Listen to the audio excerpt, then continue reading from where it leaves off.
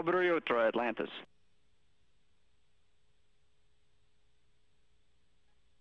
Dobro jutro, Billy Mac. Thanks a lot. We're up and ready to go again.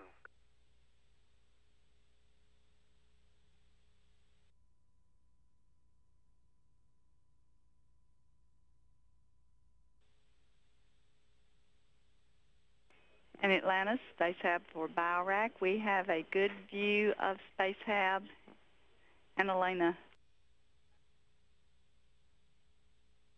Okay. For FO14 Step 12, that actually needs to be started about 10 minutes before the timer goes off so that you are at the appropriate sub-step, which is sub-step 10, when the timer goes off.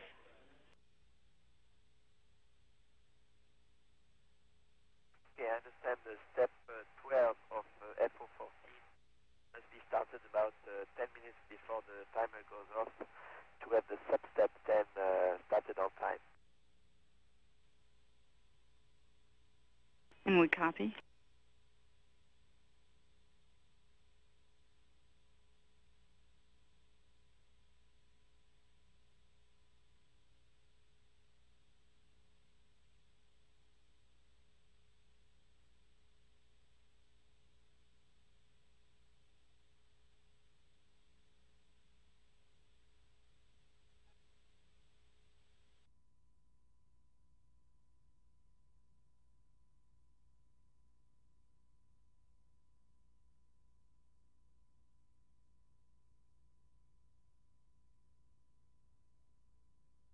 I want to give you a little tour of Mir. I'm Jerry Linenger, of course, and I'm in the base block where you see most of the pictures that come out of Mir. It's the table where we all gather to eat when the time's available.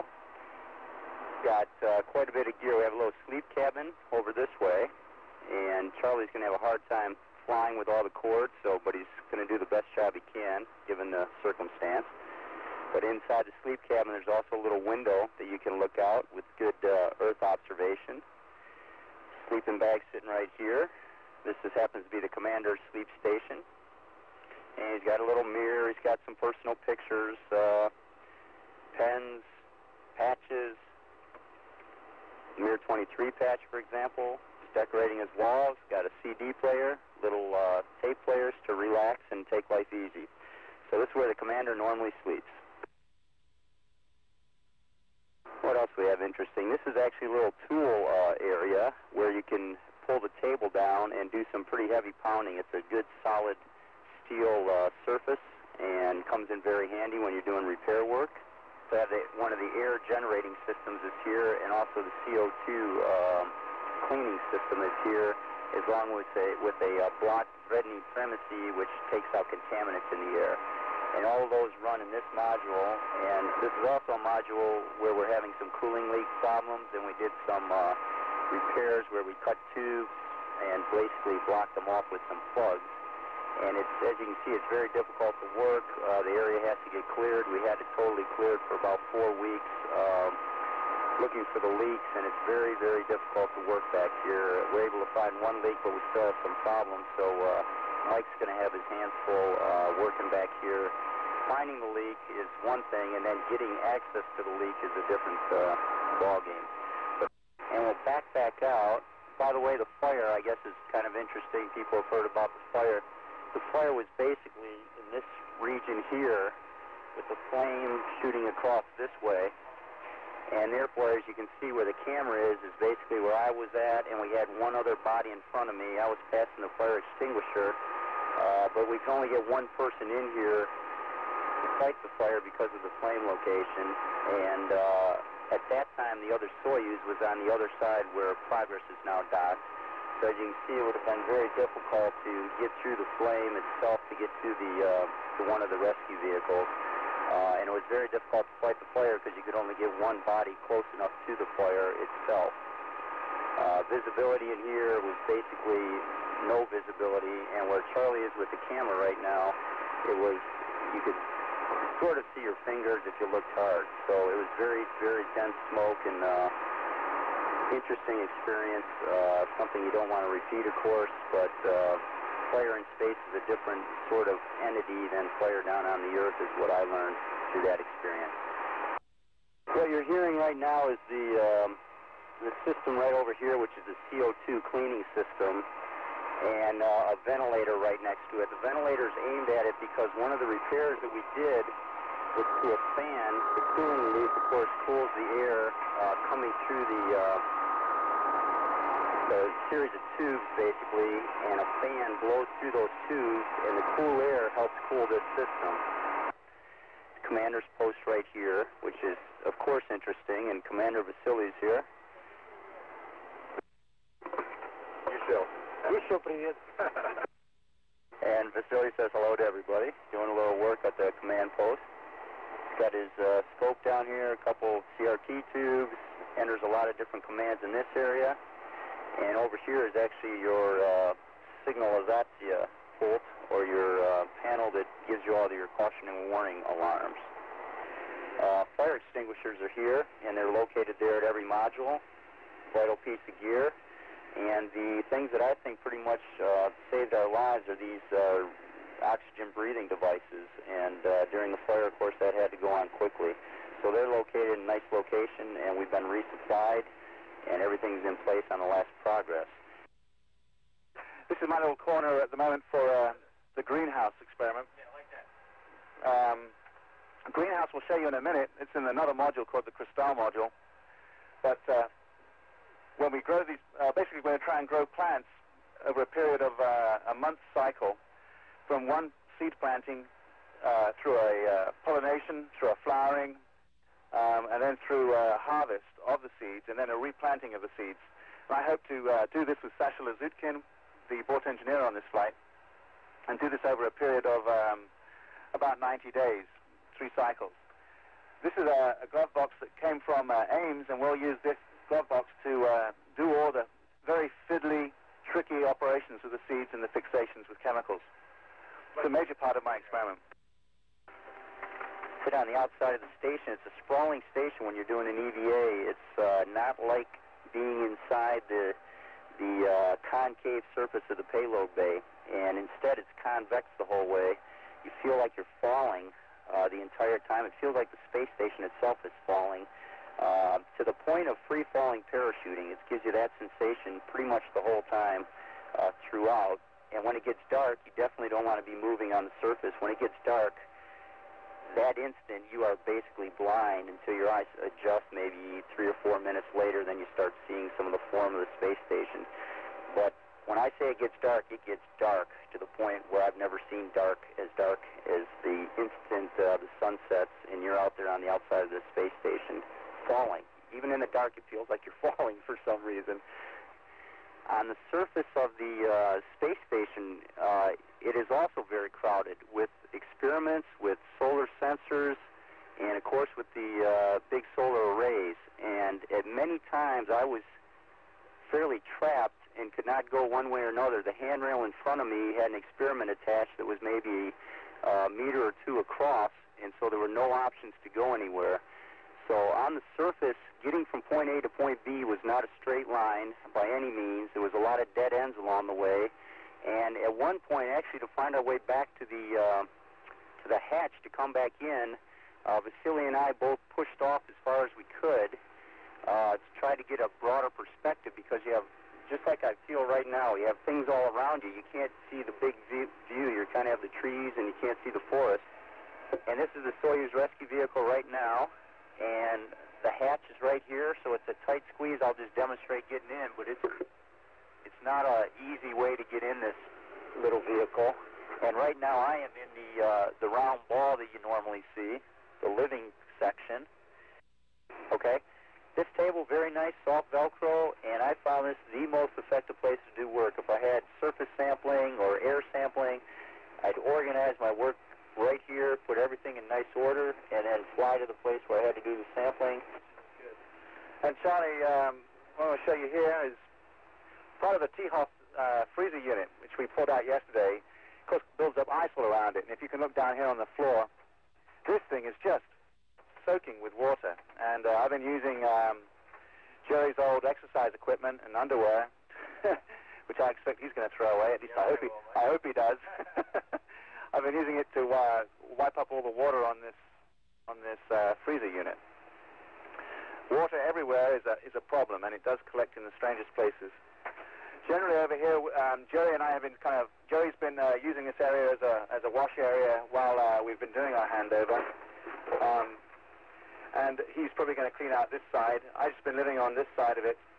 As a general principle, I think the goal is to reduce how much water we use and how much wet towels we leave around because of the water problem condensing on pipes everywhere. So I'm going to try and minimize all of the wet towels. As you all know, John and Shannon worked quite a lot with the greenhouse. It's called STS in Russian, and I'm going to be working with this on this with Sasha Lazutkin. As I say, we're doing a seed-to-seed experiment, which has never been done before in space, taking basically rape seed, it's related to broccoli, and growing them over a cycle of 30 to 40 days, 3 times we hope during my mission. And this is where Shannon and John did their harvesting. Right now you can just see loose pieces floating around. I have a mass of bags that I'm going to be unpacking and organizing to set this up again with a new gas exchanger and new root modules that fit in the lower part of this orangerie, as they call it, or greenhouse. Mike, I've come on an ideal of the tight spaces that we work in. So when Mike's doing this experiment with Sasha, they're going to be stacked up like this a lot of times, and a lot of old gear, and that's why we really appreciate all the efforts of the people on the ground to get gear out of here. And for example, the EDLS on the late call this morning, it was a great call. We got another locker open. So great work, and we all appreciate it. We're about out of time. I just want to thank you all for your attention, and I hope you've got a feel for the space station as we flew you through it. It's a pretty pleasant place to live when you can get a space to look like this.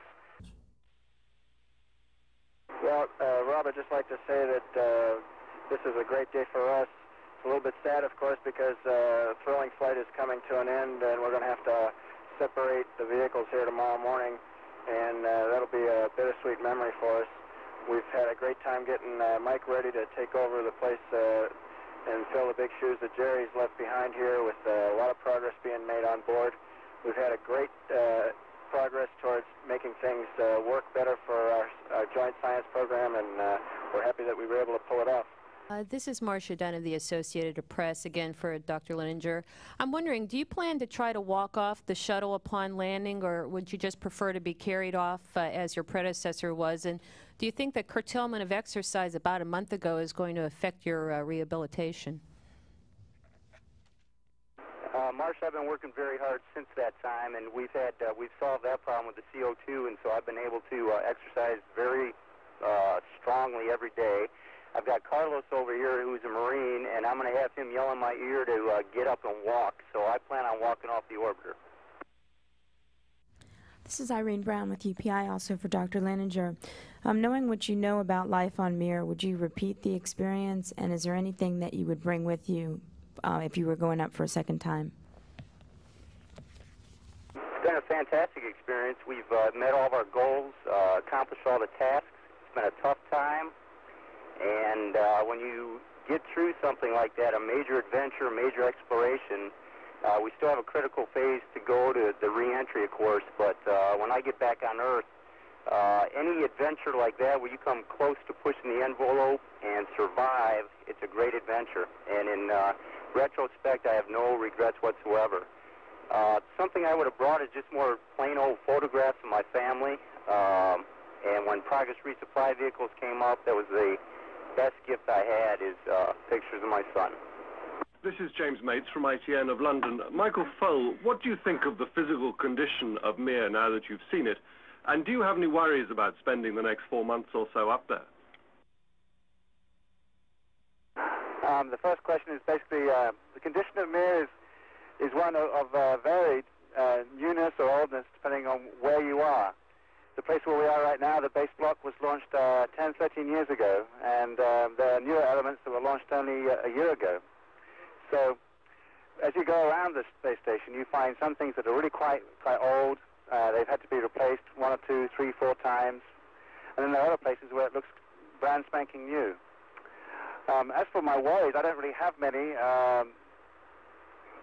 Right now, the thing which we have to concentrate on is how the systems of the Mir will work, and I'm going to be helping Sasha here on my right and Vasily, commander, on the left over there, basically with some of the repairs and some of the basic operations of this station. But as long as we keep working hard with the ground and we keep the supplies coming, we can keep maintaining these things. Could you outline the possible problems that you think might arise and the steps that you have taken in advance, or how you will cope with them when they do arise? I think probably the biggest problem that's being worked continuously now by us and the SOUP, the control center in Moscow, is that of the cooling system.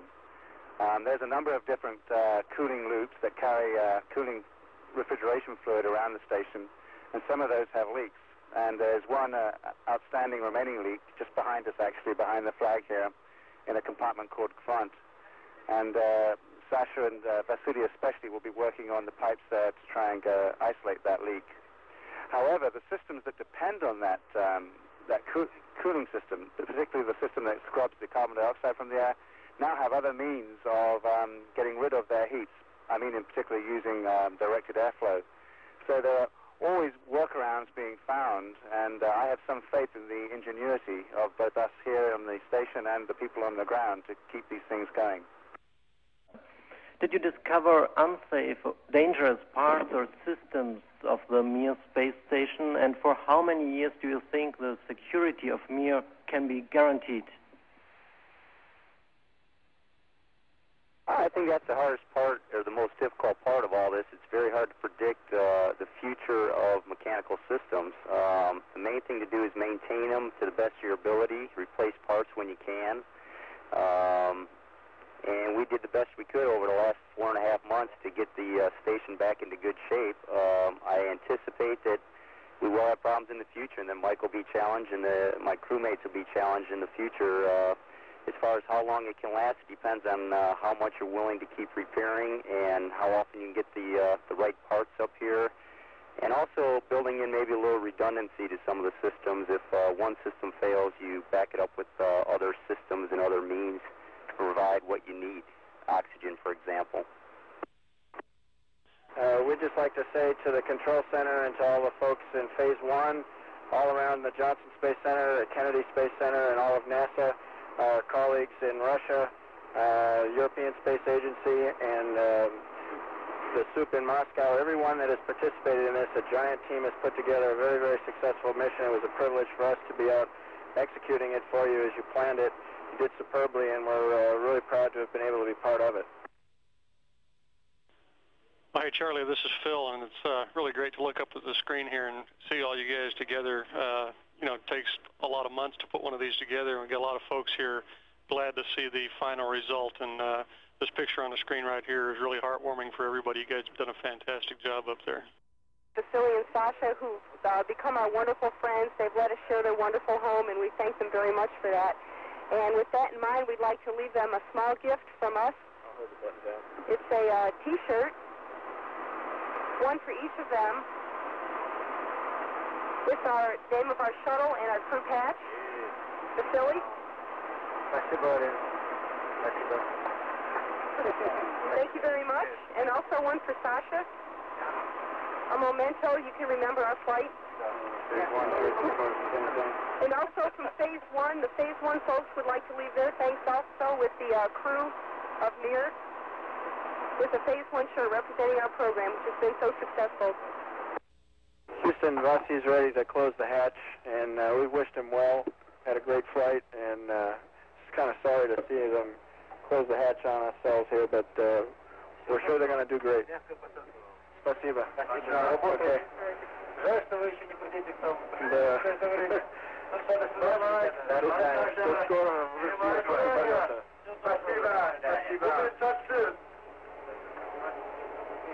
Okay, guys. Удачи. Счастливо.